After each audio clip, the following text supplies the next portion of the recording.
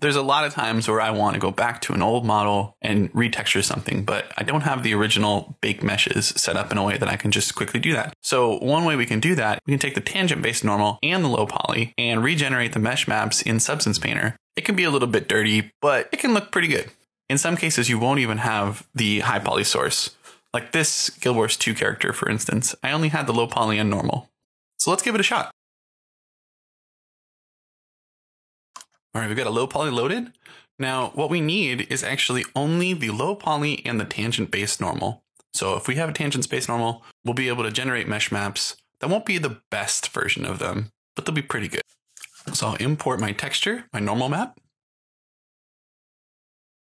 and I'll assign it in the texture set settings to the normal map.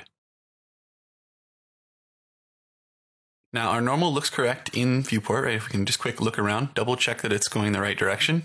It's an old model. I often will have a flip green channel. Now we'll jump into bake mesh maps and we'll turn off normal map and ID map because we won't have any way to get an ID map from this.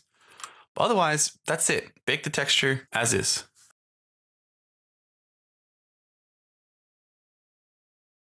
Let's take a look at the maps it created. Here's a position map. Our thickness now, this is not the best thickness. It's useful, but it's not the best thickness. You can see some low poly artifacting. It'll help us determine like very small objects on the character, but that's about it. There's our normal, we had that before. Our world space normal, no ID map, and then an occlusion. Again, we'll have some small artifacting from the low poly nature of this model. You can see it in the eyes up here.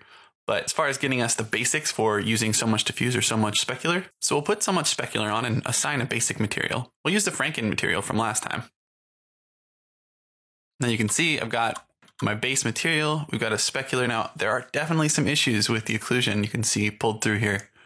If you wanted, after you bake the mesh maps, you could jump into Photoshop and edit out those low poly facets and re-import them in. Let's edit the cavity. Bring some red into this. Darken it a little bit. And we'll also bring up the occlusion on this. It's a sort of diseased looking skin. And this time, since we have that thickness map, we'll actually use that to affect the color a little bit. Let's turn it on, see on and off what it's doing. We're gonna darken this and maybe move it towards a green or something like this. And let's change that spread. We'll bring it in further. Look at that. Real quick material for our diseased little chicken boy. And if you were so inclined, you could switch this over to just diffuse only. Look at that.